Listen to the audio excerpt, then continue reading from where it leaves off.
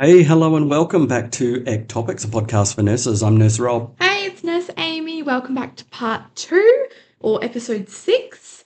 We kind of opened a can of worms on our last episode, and so we're kind of doing a follow-up episode to continue on a little bit of a roll that we got onto. So much to talk about. I know. So we're going to continue on with fevers. We're going to continue on with why not give antipyretics. We're going to continue on with troponin a little bit. So if you haven't listened to our previous episode or episode 5, definitely go back and give that one a listen to before this one, and it will kind of make it a nice little wrapped present for you because it'll make a bit more sense. And because this episode, which is episode 6 of our podcast, is so closely related to, and almost like the sequel, I suppose, to episode 5, that's why we're dropping 2 episodes in this week. So normally we only do a weekly podcast, but dang it, we're giving you the love. Yeah. So, yeah, I reckon. Hey, speaking of the love, Yeah. did you hear those beautiful things Nurse Tay said about us? Yeah, it made me cry. It made everything makes you cry at the moment. Yeah. The TikTok that Nurse Tay on TikTok posted. Sorry, that made no sense. The TikTok that Nurse Tay posted, basically saying how much she was enjoying our Ectopics podcast was so beautiful and lovely. I was really nervous about talking about my mental health. Obviously, it's not something that's comfortable all the time to talk about, especially to people I don't know very well. But she kind of made me realize that it's actually could be potentially really helpful for some people. And I think that that's really lovely. And we're just so glad that people that are, our colleagues are really, really enjoying our podcast. I think that's really cool. It is really cool because we started with pretty much no real goal. We just wanted to yap. It's actually quite interesting how our podcasts started. It was about friends and colleagues who just said, "I just love hearing you guys chat." Yeah. Which is so funny. I could just sit on the couch and listen to you two have a conversation. Yeah. And you should record it and see if others enjoy doing it. And as it turns out, you guys are loving it. So hey, thank you. Thank you. We love the comments and we love the feedback. Yeah. And I think we hit a huge 100 followers. Stop it. I know. That's whack. I can only actually count to 100, so that's really exciting. I know. What? Okay. Now listen, we started talking about exciting topics like troponin and fever and paracetamol. I don't feel that there's a whole lot of conversation that we need to have ultimately around paracetamol and fever. Yeah, we kind of covered that. There's a couple of themes that I guess we just wanted to pick up on in case the message isn't clear. And I'm going to talk about evidence. Yeah. Oh, wow. Well, that's what I do. You're awesome. Go for gold. I don't know anything, so go. Okay. And this is the thing.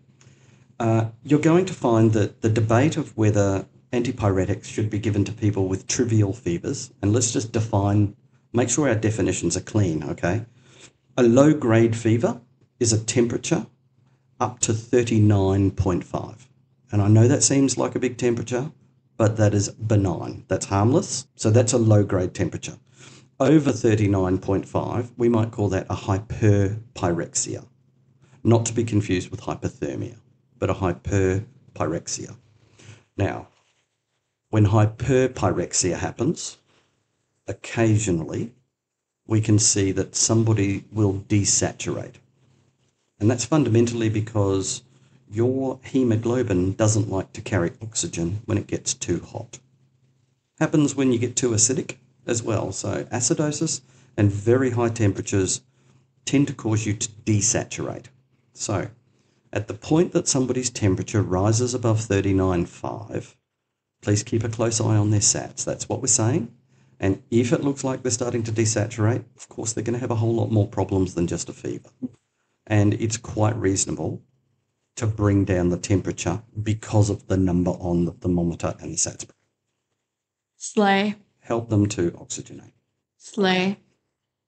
The second thing that I wanted to talk about is this inane assertion that high temperatures cause fits in children, febrile convulsions. Not a slay. The height of the temperature does not contribute to the risk of fitting. The speed at which a temperature rises, that's the thing that causes fitting. So it's the rapid increase. Your body basically freaks the heck out and goes, what is going on? I'm now going to put my temperature right up. And then your brain's like, what the flip-floppity fuck? And just you go into a fit. So just be cool, okay? Look, the point is this.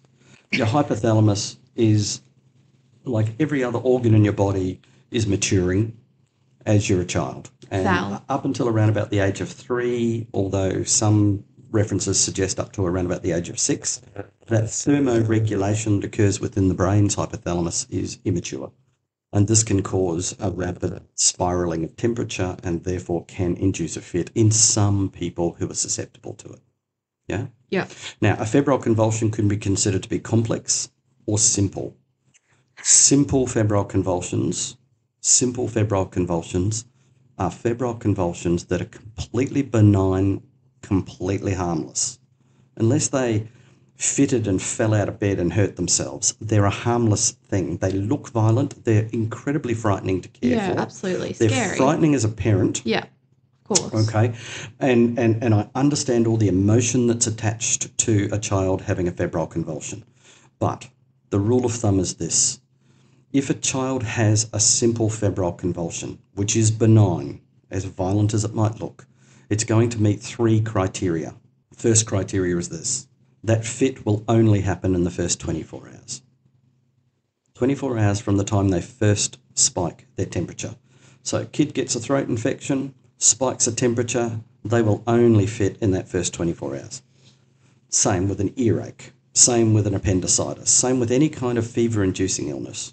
If they're going to have a febrile convulsion, it only happens in that first 24 hours. They haven't been sick for days and then they had a fit. And if they did, that wasn't a febrile convulsion. That was something more neurologically sinister. Okay? Bad vibes. So that's the first one. Yeah. They only have one fit for this episode of illness. So however long they've got their croup, they might have their croup for a week, but they'll only have one febrile convulsion, if at all. Can I ask a question? You can. If a child has a febrile convulsion, are they more susceptible to get more febrile convulsions? Yes, in the they future? are. Why is that? I can't answer that question, Amy. It's a really good question. The body goes, oh, that was a bit of fun. Well, let's do it again. Yeah. That's actually what happens. That's scientifically proven. Yeah. I'm kidding. I'm kidding. Okay. Continue. So the other sort of question that comes along that's kind of related to that, and that is if that child's siblings have had febrile convulsions, does that make them more susceptible? So if your brother had febrile convulsions when he was, 6 months old to 3 years old, does that make you susceptible to having febrile convulsions in that same age group? And it does. There is an increase in incidence there. That's interesting. Okay. So remember, they're the first 2 criteria. Yeah. It only happens once. It only happens in the first 24 hours. And the third criteria, and this is about the length of the fit itself. And the clever textbooks tell us that the fit can go up to 15 minutes. Now, wow. I don't know what kind of psychopathic nurse or doctor is going to watch a fit go for 15 minutes and go, yep, okay, that's 15 minutes now. We'll do something about it. Yeah. Do you know what I mean? Yeah. I can tell you the truth, and that is if you brought your child into an emergency department and they were fitting, then we're going to do everything we can to try and make that child safe, roll them onto their side, put the side rails up, and ultimately give them something to stop the seizure. Yeah, absolutely. And the drug of choice, usually in Australia, we use midazolam. Yeah. Midazolam. Jinx.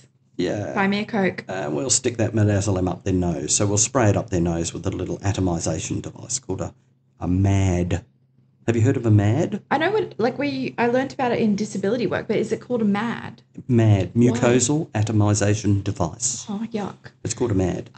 While we're on, because I know we're going to finish talking about fevers and rigors really quick. So I just have one question that I found on your TikTok. I feel like you're winding me up, like you've heard enough about. No, I'm not winding you up. Okay, good. No, I just didn't want us to move on and then for me to not be answering this question. Okay, let's ask some questions. It's just one question that I found. Okay. What about when we're talking septic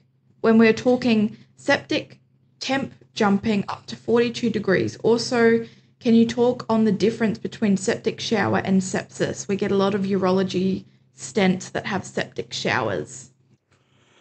Okay, so sepsis and infection are two totally different concepts. Correct. All right, so what we need to do is we need to have a whole conversation around sepsis to best address that question. Let's make that another episode. Absolutely. So septic shower or septic storm is another one. Mm-hmm. Yeah, a septic storm. It's also sometimes referred to as a cytokine storm. Mm-hmm. So cytokine storm is a term that we heard a lot about during COVID. Yeah. Right, when everyone was having a cytokine storm. It was pretty bad. So it's essentially a cocktail of immune chemicals. So when your immune system is hypersensitized or hyperactivated as a result of a pretty freaky kind of an infection, then all of the inflammatory chemicals that are produced by the liver and your immune cells and complements and C-reactive proteins and all these different immunoglobulins that are floating around, these cytokines, essentially cell communication chemicals, trigger a response where the immune system can potentially lose its way and become what's called dysregulated. So if you've got an infection, and I think the person who asked the question was talking about bladder infections, right? Mm-hmm. So the immune system should be attacking the infection in the bladder. Yeah. But if it loses its way, then the immune system now starts to produce vasoactive substances that cause kidney injury and lung injury and cerebral injury and heart injury and alter blood pressure. And this is when we start to see the symptoms become systemic. Okay? Now, if you've got a bladder infection, you're expecting to, feel like you're peeing razor blades, to have frequency and abdominal pain and probably smelly urine and, all of those sort of symptoms of UTI are essentially known and predictable. Yeah. And we as nurses or paramedics are going to recognise that collection of symptoms correlates very well with a bladder infection, right? A cystitis. Mm-hmm. But those symptoms, that person with a bladder infection shouldn't lose their level of consciousness. They shouldn't drop their blood pressure and go into kidney failure. They shouldn't have rapid respiratory rates, and they shouldn't come out in bleeds under their skin, petechial rashes. Yeah.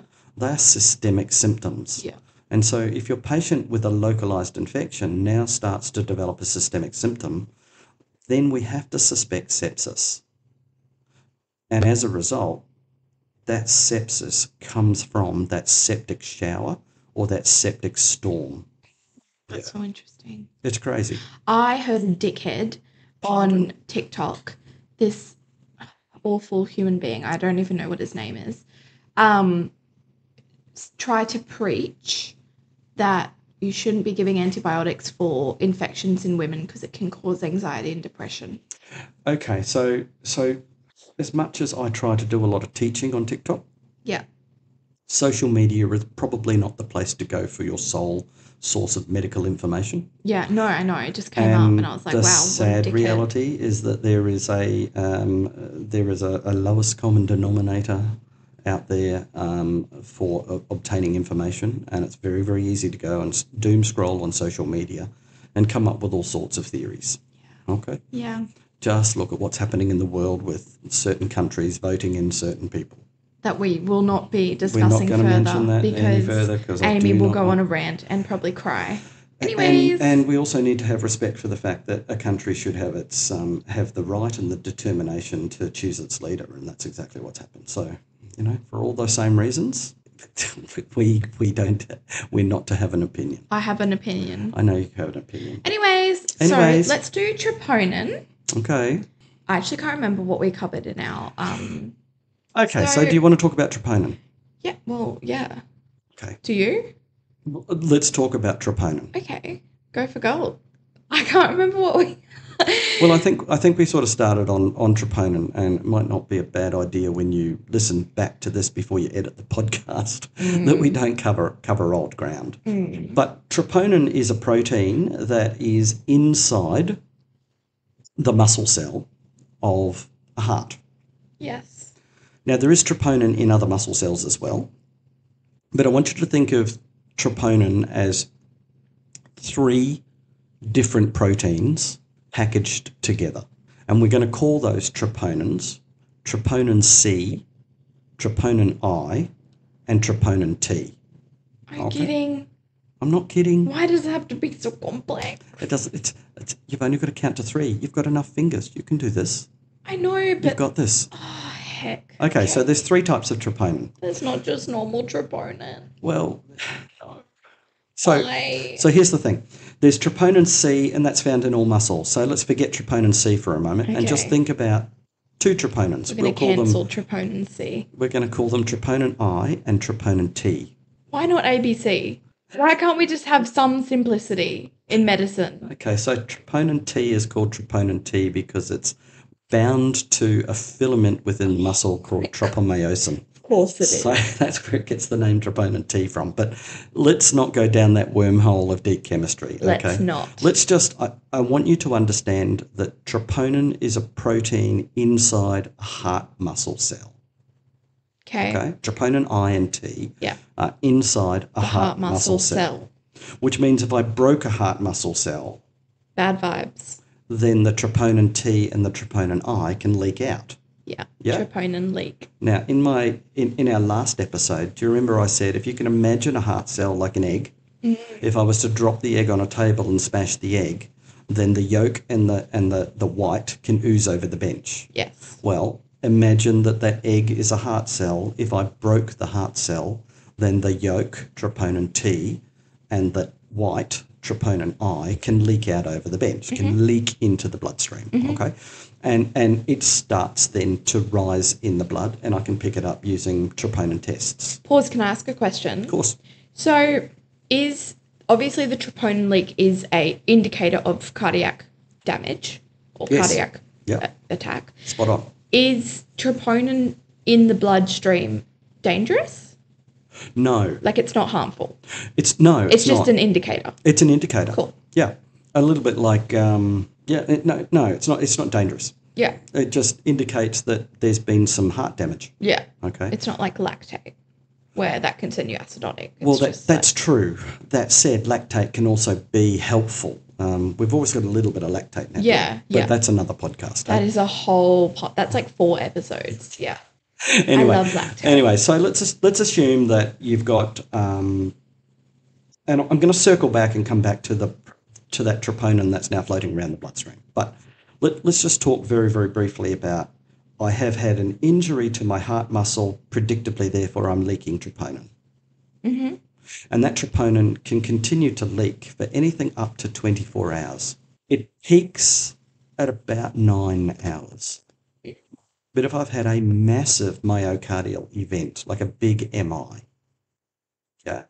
or a big cardiac injury, let's say somebody, my chest hit the steering wheel in a car crash and I had a crush injury to my heart, or I've had, been shot or stabbed in my heart. Yeah.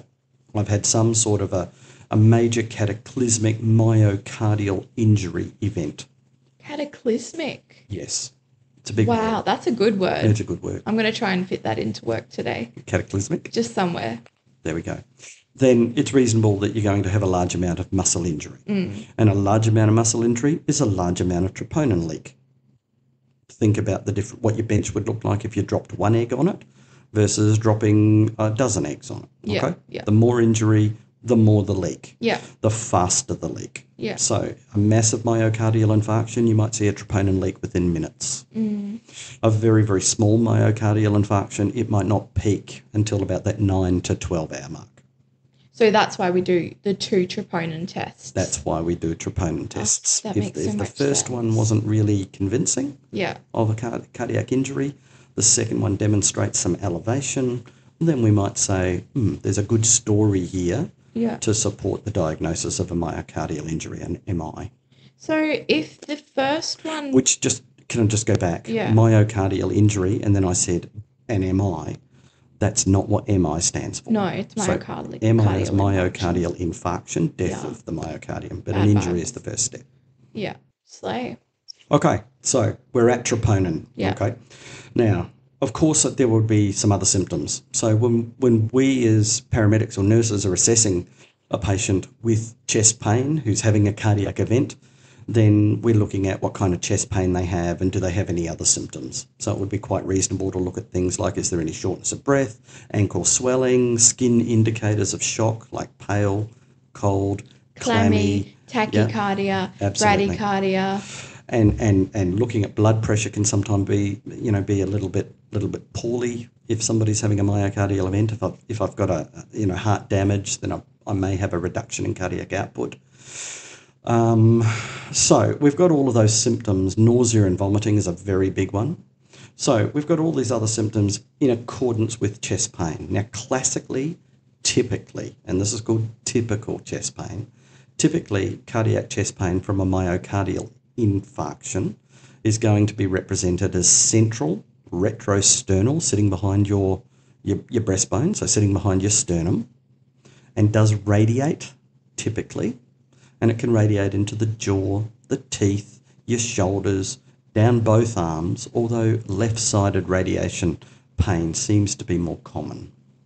Some forms of heart attack, particularly in women, radiate straight between the back, almost between the shoulder blades, like a stabbing, searing pain running between the shoulder blades. And that's very classic of a type of myocardial infarction called a SCAD, which is a dissection. It's a sudden coronary artery dissection, SCAD, a sudden coronary artery dissection, where a little aneurysm forms and dissects one of the coronary arteries.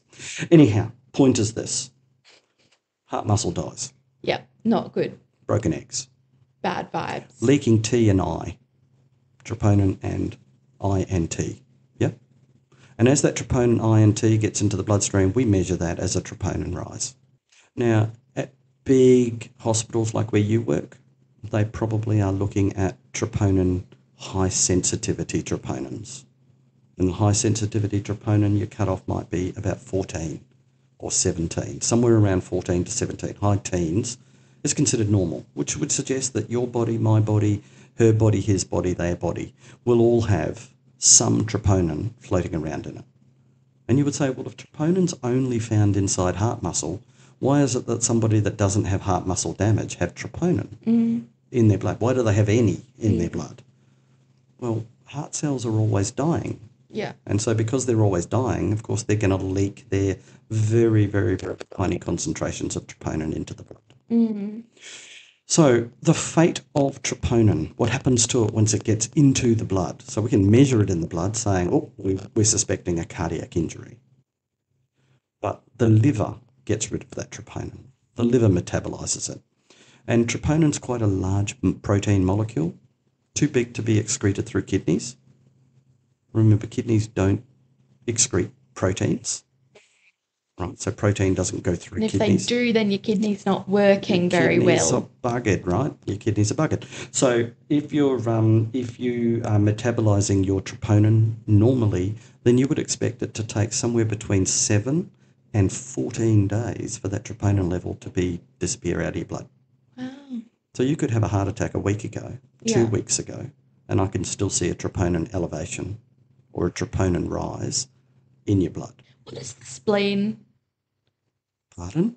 Like, what even is the spleen? The spleen? What does it actually do, and where is it? Like, I know it exists. You but I really seriously don't struggle with ADD, don't you? I just don't know what a spleen is, and it really upsets me. Well, you don't have too much to do with a spleen. Well, it's not a dumb question, because I think a lot of people would go, I'm aware of a spleen, but don't really know what it does. I really don't. It's one of our immune organs. Oh. So your spleen, the simplest way to describe your spleen is it does exactly the same as what your tonsils do. So not much. Well, hang on a second. Tonsils are pretty important. I don't have tonsils. Which is probably why you get a whole lot of throat infections. I don't ever get throat infections. But you get chest infections and sore throats. Yeah, I do. Anyway, the point is this. The spleen is an organ that is found up under your stomach on the right upper quadrant, left, don't come at me, left upper quadrant. I'm got my lefts and rights wrong. Don't attack. It's in your left upper quadrant, up in there underneath your stomach. And what it does is it recycles your blood. You know, your red blood cells die every 120 days. So they're born in the bone marrow. Yeah. They circulate for about 4 months. Yeah. And then they're killed off. Oh, that's really sad. The slaughterhouse, that's the Are spleen. you serious? That's right.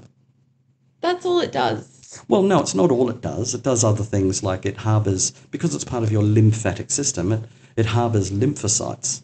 Oh, So as we blood need circulates through the spleen, this is a really nice sort of a sampling system for your blood to be able to say, is there anything in the blood that I need to be concerned about and produce antibodies for? Remember, lymphocytes are those white blood cells. Yeah. T cells and B cells. Yeah. Those B cells make antibodies, right? So if you've got a little infection or a parasite or something floating around inside your bloodstream, and now that infection starts to circulate through the spleen's going to upregulate the formation of antibodies to help you to fight that germ in your blood. Can you see your blood is the most toxic place in the world for a pathogen to live? So if it was enlarged, your spleen, Then you're fighting something, aren't you? it's not fun. It's not fun, but it makes sense, right? Yeah. So the other job that the spleen does is that it recycles the components of a red blood cell. So do you remember what red blood cells are made out of? Everyone's listening to the podcast waiting for the answer. You're I not alone. actually don't know. Have you heard of iron deficiency anemia? Yeah. Okay, so what are red blood cells made out of then? Iron. Rightio. So there's a large amount of iron Iron. within the protein called heme. Heme. Heme. Just heme. H-E-M-E. Heme. Heme. Hemi. It's like meme, right? It is. It is. There we go. A heme meme. Finally, the X generation's starting to talk Y generation, so she understands. Wow. Okay, so heme. Heme. It's metabolically expensive to manufacture the heme, that protein inside the red blood cells that carries oxygen, because the heme gets joined with a protein called globin. Now you've got Hemoglobin. hemoglobin. Why is it called why isn't it hemoglobin? If it's why does the A come from? Don't make me come at you. No, seriously, where does the A come from? I don't know. Hemoglobin. You claim to know it, but you don't. Just kidding. Ouch. I know that was really mean. I'm That sorry. was really mean. You really know everything. I do not. I don't so know do anything. not. I'm really All right, so here's stupid. the point. My point is this. Let's get the point. The spleen's going to take that red blood cell and it's going to rip it to pieces, the dead ones, right? So when the red blood cell goes to the spleen, it's like, the big rest centre in the sky. Serious? So the red blood cell, does it know that it's about to die? I don't think it's sentient. I don't think it has consciousness. So it goes to the spleen and then it gets ripped apart. It gets That's dismantled. really fucked up. And then what happens is the heme, it gets recycled, it goes to bone marrow and it becomes brand new babies.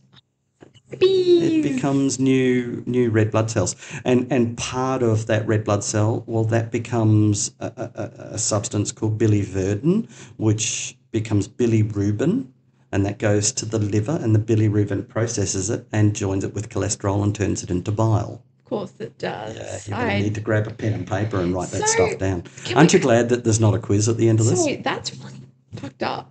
No, it's not. It's a bit sad though. It's not sad. Why It's- does he only get to live for 4 months?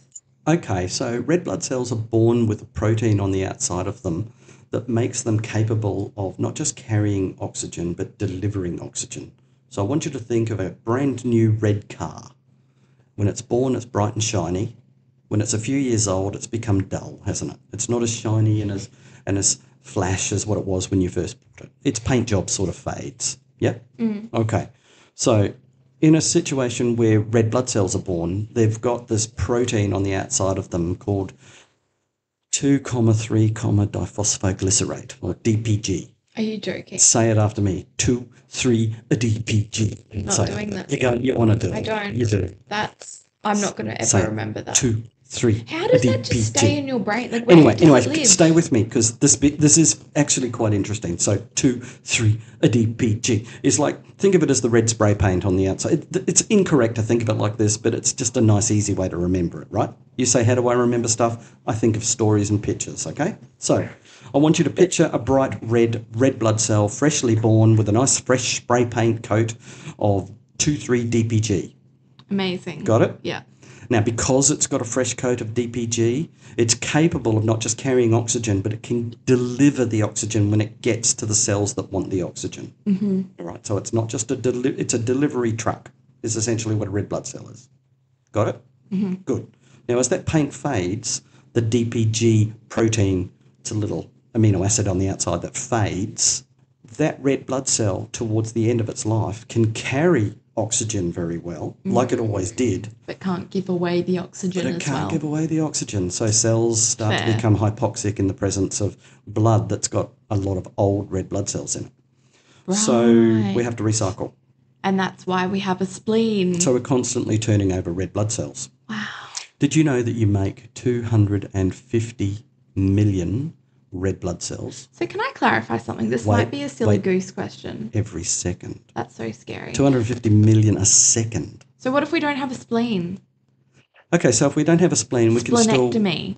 Yeah, so if somebody's had a splenectomy, they do have some difficulty in that recycling process. The immune system steps up to the mark and uses macrophages, and macrophages will tear apart the bodies of red That's blood so cells. messed up. Look, macrophages are formidable destroyers. Wow. And my second question might be dumb. So all red blood cells are hemoglobin, No, all red blood cells contain hemoglobin. which carry the oxygen. That's right. That makes sense. Yeah. So your car, how many people can go in your car?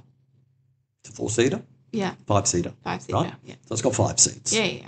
Is your car a seat? No. Or is it a car that's got seats? It's a car that has seats. Right. Red blood cells are cells that have hemoglobin. Does that make sense? Yes. And so each one hemoglobin Is a seat. is like a seat. Wow. So, but there's 200 million hemoglobins in every red blood cell. And each hemoglobin can carry 4 oxygen. Yeah, I know it's a bit dramatic, isn't it? I don't know if it's dramatic. Only 4 oxygen. What? It's a tiny little molecule. Carry some more. It's got other jobs to do. It's got to carry carbon dioxide as well. Well, who needs It that? also carries an acidic substance called carbonic anhydrase that helps to catalyse the conversion of carbon dioxide into either acid or into bicarbonate. Do you ever think about anything other than medical stuff? Yes, whiskey mostly. Whiskey. That's so funny. Okay, well, what else do you want to talk about?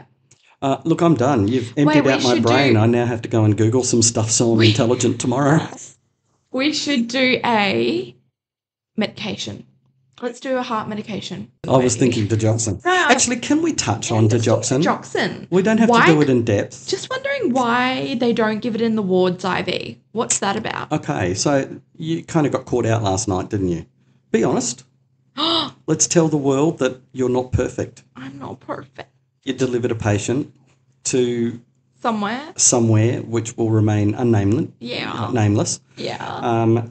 The person who was receiving your patient could have been a bit kinder to you. Yeah. But Anyways. the point is this: they rolled their eyes and they made it very, very clear that they made you feel stupid because you didn't know that by not giving the digoxin in the emergency department, that you were delivering a patient to an area that normally can't give digoxin intravenously. All right. Yeah. How am I supposed to know that, by the way? Well, exactly right. Like, was there a time in your Did life you use that you yet? didn't? Did you say I don't know that yet? No, I just actually shut my mouth and didn't Shut your mouth because I and- was embarrassed. Hid in the tea room and cried for a while. No, I actually didn't cry about it, but it did make me a little bit sad because I felt like a silly goose. Yeah.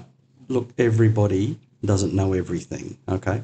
Yeah. So let's just talk very, very briefly. So digoxin is called a cardiac glycoside, and it's a medication. Yeah. So when we give digoxin to somebody, we're giving digoxin to somebody to increase the force of contraction of their heart. Yes, and Now- inotropy. One of the ways that it does that, not just increases the force of contraction, but it also slows the heart down slightly. So it's a cardiac decelerant, not an accelerant, a decelerant. So it slows the heart down. And this is why when you give digoxin to a patient on the ward, you're always asked to Check their pulse. check their pulse. That's right. So When giving digoxin to a patient orally, we can give a digoxin to a patient orally by by giving a loading oral dose, or we can give an intravenous loading dose. And when we load somebody intravenously, there is a potential that they can flick into an arrhythmia and have a bradyarrhythmia. So they can slow their heart down. Because it slows hearts down, it can actually cause a bradyarrhythmia. So we want a patient on a cardiac monitor, and we want to stay with the patient when we're giving them intravenous digoxin. Now, fast forward to a version of yourself as a nurse working in a ward. Have you got a cardiac monitor on your patient? Usually in a regular medical ward? Probs not. Probs not. Right. Standard medical ward isn't going to have cardiac monitoring. You might be lucky to work in a place that's got some telemetry, but you're not looking at the cardiac monitor. Somebody else is sitting at a computer somewhere watching the cardiac monitor. Does that make sense? Yeah. So if you were to give a big loading dose of intravenous digoxin to that patient and they went into an arrhythmia, you're not going to see it working in a ward. Do you see that that's potentially quite dangerous? We want to be in a critical care area. Yeah, that makes sense. When we're giving digoxin. I do feel like a silly goose, but it's okay. You shouldn't have been made to feel silly for something that you couldn't have known because you haven't come across that yet. Yeah, which she also wouldn't have known that I didn't know that. But she should never assume. I know, but some do people you assume do. somebody's knowledge? Well, they were also like a consultant, so they probably assumed that everyone has some level of competence. Well, that consultant sounds like a dumbass to me. No, I hate that. Yeah. That idea that somebody that's got what they consider to be superior knowledge to you should make anyone on their team feel dumb or stupid because they haven't done something yet. Mm.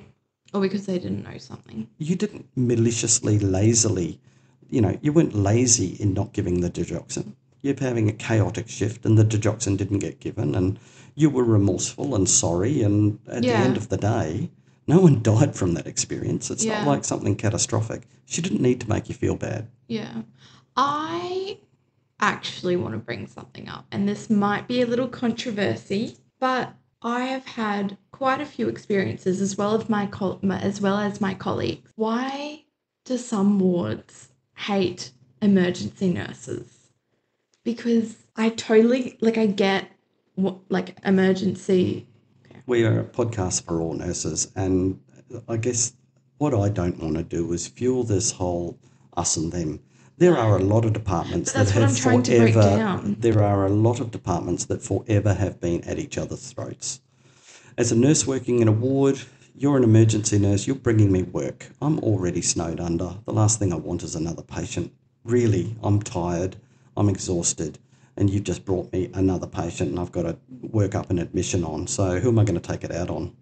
Someone I have to work with and be friends with, or somebody that... But there is another thing, and there was an emergency specialist doctor that I worked with many years ago in Brisbane. And she did an amazing presentation at an emergency conference, an emergency doctors, paramedics, nurses conference. And she was talking about tribalism, and it had nothing to do with culture. It had everything, it had everything to do with culture, but not culture in the way we think of culture, not tribes as in the way you think of a tribe, but that emergency nurses and doctors are in that tribe. And ICU doctors are in their tribe. And ICU nurses are in their tribe, and coronary care, that's a tribe, and medical ward, that's a tribe, and radiology, that's a tribe. Can you see we're in our tribes? And when we're in our tribes, there's a sense of collegialness and safety, and we look out for each other, and we've got each other's backs. Nobody attacks an emergency nurse because other emergency nurses will be right on top of them. Do you see what I'm saying? We kind of look after our tribe. And what you experienced, oh young one, last night, is that you delivered a patient to another tribe. You came into their territory. And that is a natural human instinct that you have contempt for the other tribes. Now, I know that we should just sometimes be less primitive, but we're just these anthropological beings. We're just monkeys in shoes. That's really interesting, actually, the way that you put that, because it's so true. I mean, I've received patients when I was in mental health from ED, and I've, afterwards probably gone, oh, I feel like I didn't get enough information from that. And look, let's be honest, sometimes you don't get everything done when you're in ED because you're just literally keeping people alive and in survival mode. An interesting thing that you did say when you were telling us about last night's shift, and that was that as you were wheeling the patient, and we have to maintain our confidentiality here, of course, as you were wheeling the patient through to that specialist unit where you were wheeling them, didn't the patient say to you, have you ever been there before? No, it was the wardsman. The wardsman. Yep. And then they shared their experience, Yeah. negative experience of taking a patient to that So it's almost like, see, that wardsman's part of your tribe. Yeah. He was really almost, interesting. he was almost, in a way, kind of preparing you to go into another territory. Can you see that was almost part of, like, you know, he's trying to pre-warn you that this might be a bit brutal when you get a handover to these people because they can be notoriously nasty to ED nurses. Yeah. Yeah? It's understandable, sad. but it is a shame. It's always been there, and we can grizzle about it until the cows come home. But at the end of the day, we all recognise that it happens. Not that it's okay, but we recognise that it happens, and it really is part of our tribalism. Yeah, it's just one of those things. It's a really interesting anthropological discussion. Anyhow, it's been a really eclectic mix of topics that we've talked about today. Can I just come very, very quickly back to the cardiac glycoside digoxin? Yes. It's used for antiarrhythmias. It's used as an antiarrhythmic, typically for a patient with atrial fibrillation, AF. It's a little bit of an older drug. It's been used for many, many years, since at least the 1970s. And yes, if you've got a patient on digoxin, please just have a look at what their pulse rate is before you give it. And if you're giving it IV, the patient does need to be on a cardiac monitor while you're loading them. Yeah. Yep. Slay. Have you learned today? I have. You do. I now know what a spleen is. I'm going to go tell everyone that it's an awful massacred It's freaking not. organ. It's protecting you every moment of your life. But No, if it's that's cool. inflamed or enlarged, it's working. Yeah. And you have to say, well, what's making my spleen become really active? And it's often that there's some sort of an inflammatory process, infective process going on. It's called splenomegaly. Of course it is. Splenomegaly. Splenomegaly. Splenomegaly. That's your word of the day. No, I think my word of the day is You've forgotten it already. You'll have to choose a new word of the day. All right. I've been Nurse Rob. In fact, I'm still Nurse Rob. yeah. And I've been and still am Nurse Amy. And thank you so much for listening to our episode of Ectopics. I hope you enjoyed this part 2 episode. And yeah, let us know what you think. We'll see you next time. Bye. Ta-ta.